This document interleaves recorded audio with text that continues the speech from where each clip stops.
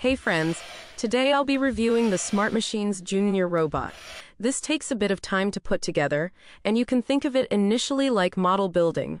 Once it's built, it functions a lot like a remote-controlled car with some advanced features like programming basic movements. On the top panel, we have a simple left, right, front and back movement buttons.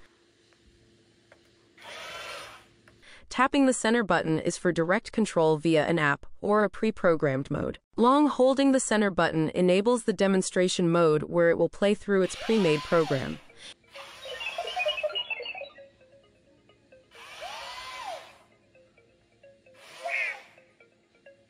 You can use your phone or iPad to control this.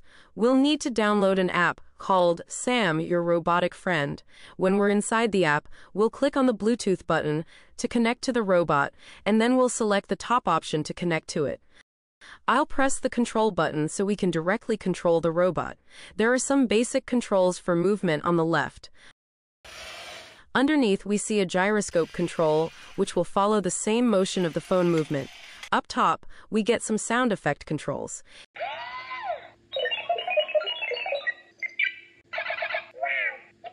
Here are the speed controls from highest to lowest. To the right, we can control the eyes with different effects. When we get out of the control mode, we can try out the programming mode. Here we just build in a list of instructions for the robot to follow. For example, we'll turn right, play a sound, then left, straight, and backwards. Now we can just hit play and the robot will follow the instructions.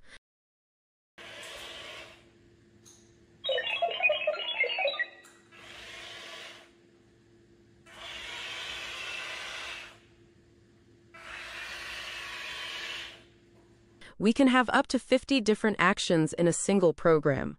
The last game that we have is a workshop. It's a bit simple, but it leads us through some very basic troubleshooting of the robot, and the kids get to identify the problem and fix it.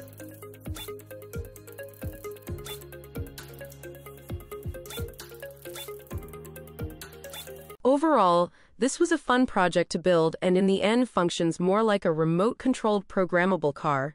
It's quite fun, however I do wish the hands and arms were movable. For our kids, they have a blast making the robot walk around and programming it to move around our room. I hope this was informative, and thanks for watching.